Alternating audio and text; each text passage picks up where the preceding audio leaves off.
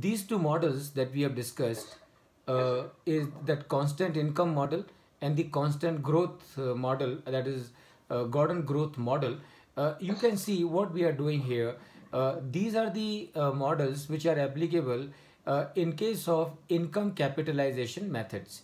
But under the income approach of valuation, there are two methods. Method number one is the income capitalization.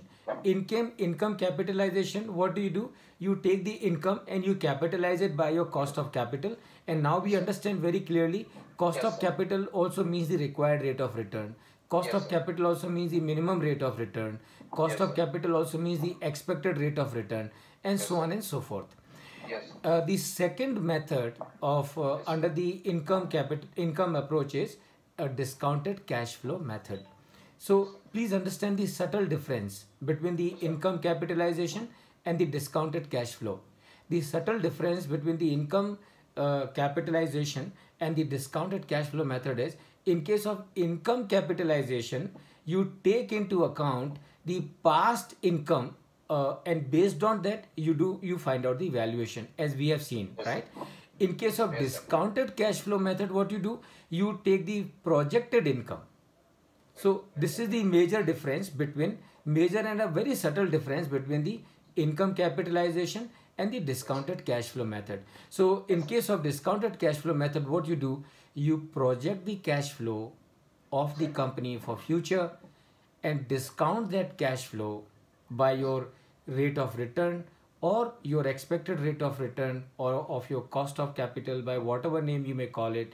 And when you find out the present value of all the future cash flows, total them together, and the total that you are arriving at, that is supposed to be your value of the business, right? So that is what is your discounted cash flow method.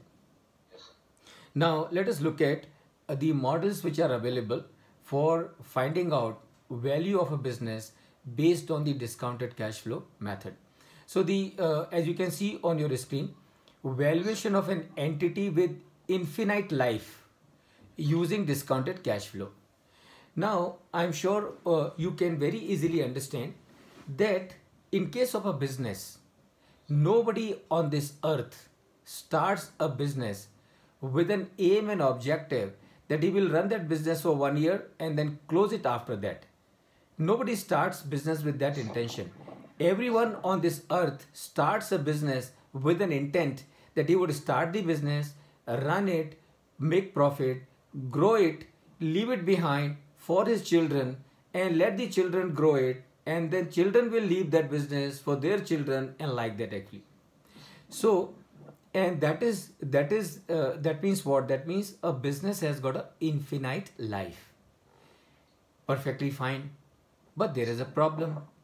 So what is the problem? The problem is, if a business has an infinite life, and if you want to use the discounted cash flow method for finding value of that business, how do you find out? How do you project the cash flow for infinity?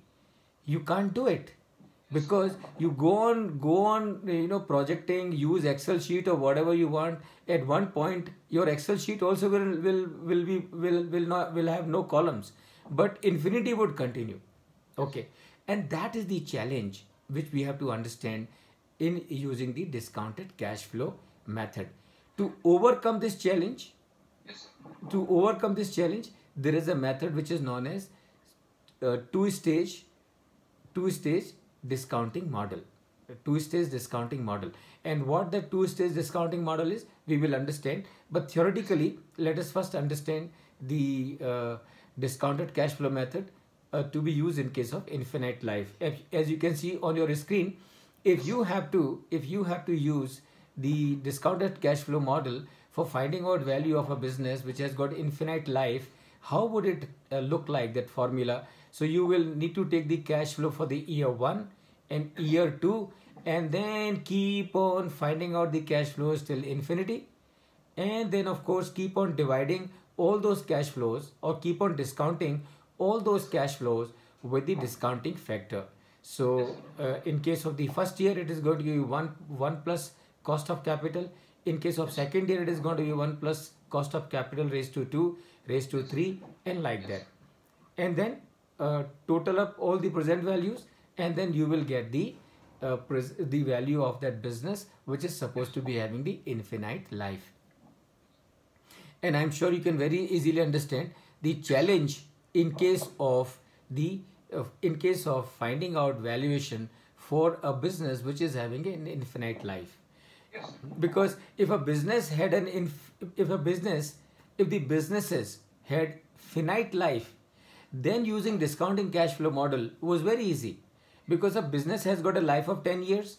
For the 10 years you find out the cash flow, discount the 10 years cash flow by the discounting factor, total it up for 10 years, and then you will get the value of that business which is having a life of 10 years. But in practical life it does not happen. In practical life the businesses have a life which is infinite. So to overcome this challenge, you have a two-stage discounting model. And how does it work? Let us see it in the next slide.